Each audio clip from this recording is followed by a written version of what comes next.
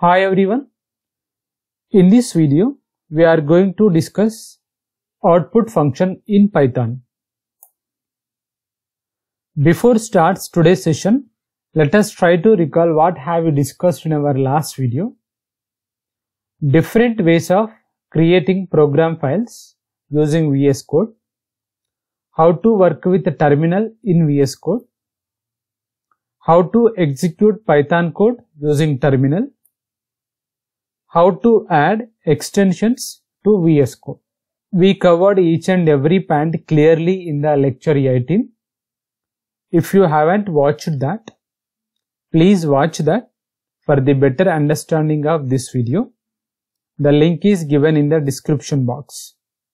After watching this video, you will be able to know basic syntax of print function, about end attribute of print function, separate attribute of print function, how to use escape sequences /n and /t with print function, repetition operator and joining operator, how to print variable value along with the string with print function. We will cover each and every point along with the example.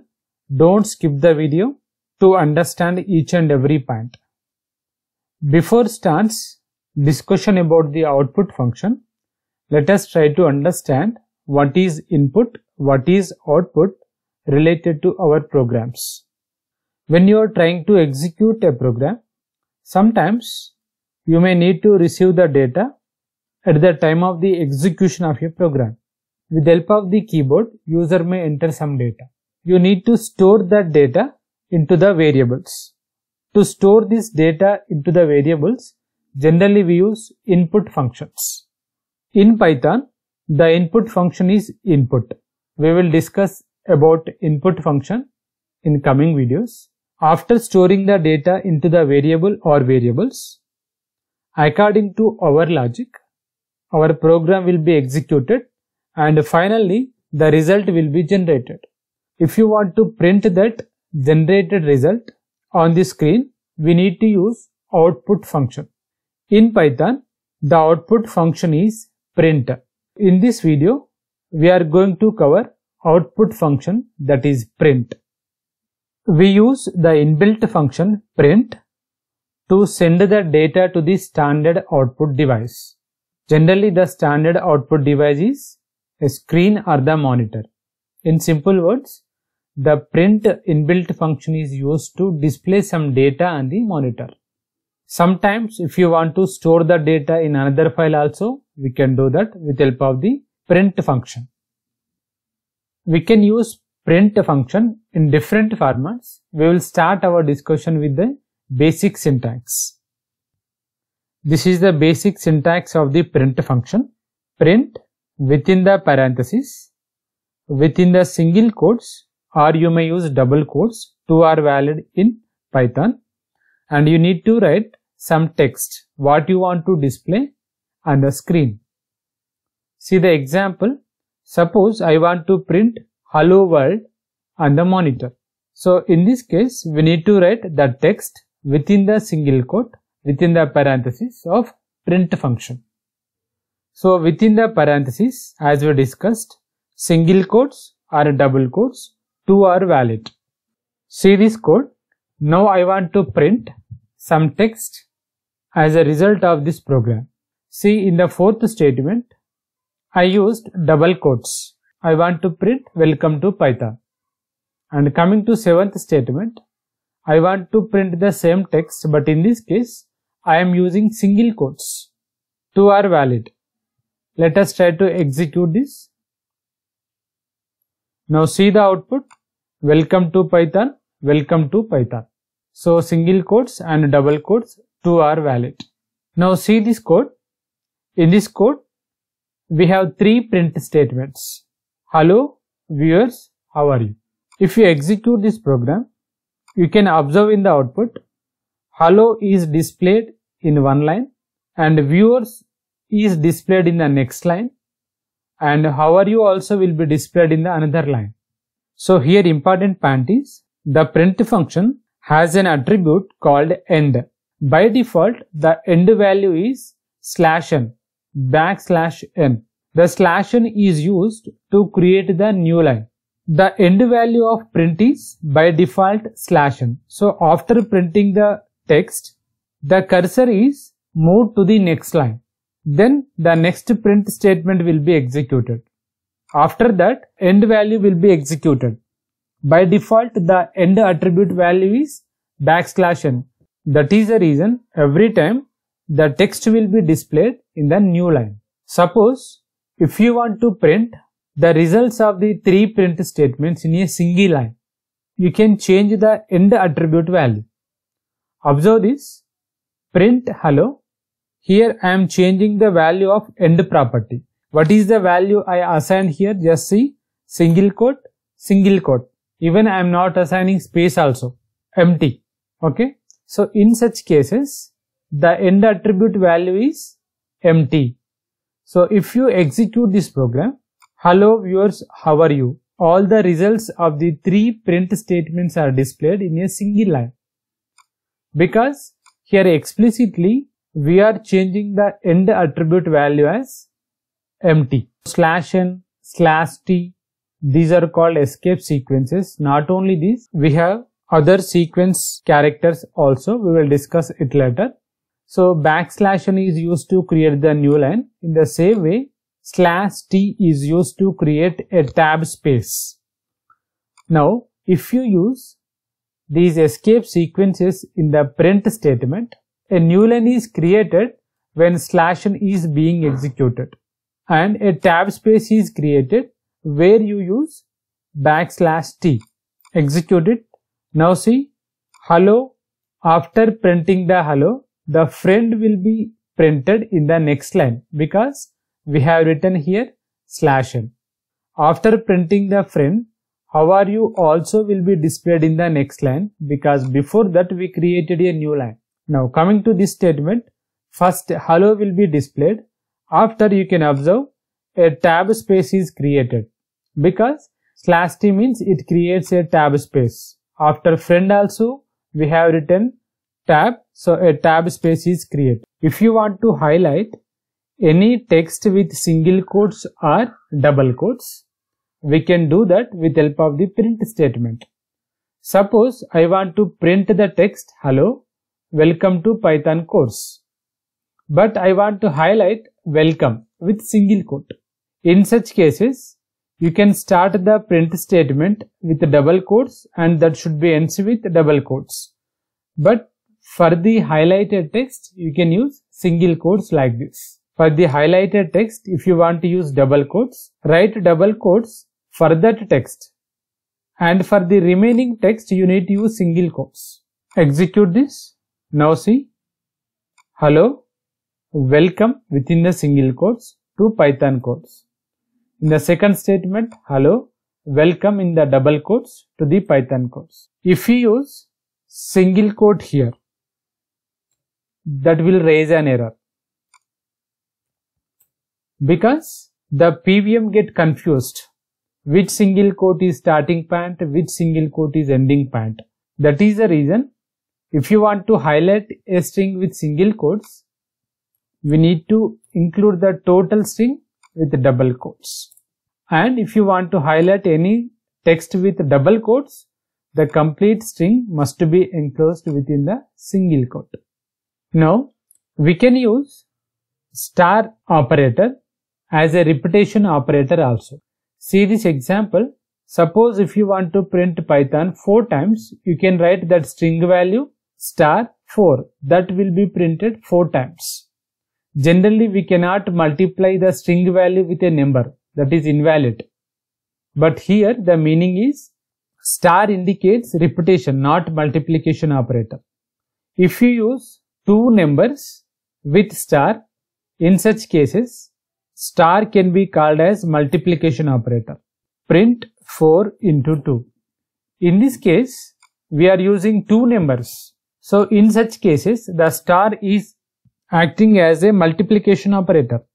But when we use one string value, one number, in this case, the star is called repetition operator. Now let us execute this. See, Python, Python, Python, Python. 4 times the given string will be displayed. The result of the third statement is 8. When you use plus symbol with 2 numbers, the plus symbol is called addition operator in that case. But if you use same operator plus along with 2 string values, in such cases the plus symbol is called concatenation operator or joining operator. So one string is hello, concatenate with how are you. Execute it. Now you can observe hello, how are you. Now see one more example. We have seen how to print a string value with help of the print function. If you want to print a variable value, how to print with help of the print function. See, I am assigning some value to a variable number 1. Now I want to print the value of the number 1. Print that variable value. So we will get the number 1 value. Next, if you want to print 2 variable values by using single print, in such cases you need to write the statement like print within the parenthesis 2 variables separated by comma. If you want to print 3 variable values by using the single print, you can write 3 variable names separated by comma. Execute it. Now see 10. 10 is the result of this third statement. And the result of this 7th statement is 10 space 20. Now very important point, we are not giving the space between number 1 and number 2 in the 7th statement, even though we are getting space between 10 and 20 or between number 1 value and number 2 value. Why we are getting the space here? The reason is we have one more important attribute for the print function is separator, SEP. By default, the separator value is space. That is the reason if you want to print variables values, those values are separated with space. If you want to change that separator, you can do that with help of the attribute separator, SEP. See, I created a variable and assigning 10. One more variable, number 2, we are assigning the value 20. Now I want to print number 1 and number 2 values. In the statement 5, I want to separate those 2 values with comma. And whenever we are trying to print these 2 values, I want to separate those 2 values with colon. You need to write what is the separator. Within a single quote or within a double quotes, you can write that character or characters. Suppose I want to use this many hash symbols as a separator between these 2 values. Execute this. See now 10 comma 20. Number 1 value is printed, that is 10, and after that the separator is comma. So here the comma is printed after number 2 value is printed. And the result of the 6th statement is number 1 value is printed. In this case the separator is colon. So here the colon is printed and number 2 value is printed. Coming to the 7th statement, number 1 value is printed first, 10. In this case the separator is this one. So those hash symbols are printed as a separator, and next number 2 variable value is printed. Like this you can change the separator. By default the separator is space. As of now we have seen how to print a string value, how to print a variable value. But now I want to print a variable value along with the string in a single statement. How to do that? Very simple. See, created a number storing the value 10. Now I want to print the value of number 1 is. I want to print as it is this text. After this text, I want to print the value of number 1. For this, we need to write the complete text. What you want to print along with that value, you need to write within the double quote or single quote. Comma, comma is compulsory. After that, you need to write the variable name. Otherwise, you can write like this also. Number 1. number 1 variable value will be printed, comma, whatever you have written that will be printed as it is. If you are writing anything without double quotes, that should be a variable name. So in such cases, in place of the variable name, the value of the variable will be printed as an output. So the fifth statement output will be 10 is even number, because in place of number 1, the value of that variable will be printed. Now if you observe seventh statement, within the double quotes you stored, so that will be printed as it is, comma, number 1, this is a variable because we are not writing any double quotes or single quotes. We have the value 10 within the number 1, that will be printed here, and within the double quotes again we are writing in variable number 1. So finally the output of the seventh statement is you stored 10 in variable number 1, that will be printed. Execute this. See, the value of number 1 is 10. This is the output of this fourth statement. And next, 10 is even number. This is the output of fifth statement. And you stored 10 in variable number 1. So this is the result of seventh statement. Check your knowledge, what you learned from this video. What is the basic syntax of print function? What is end attribute? And we discussed about separator attribute, how to use /n and /t escape sequences within the print function, what is repetition operator and joining operator, how to print variable value or variable values along with a string. If this video is useful to you, do subscribe the channel, watch and share the videos. Thank you.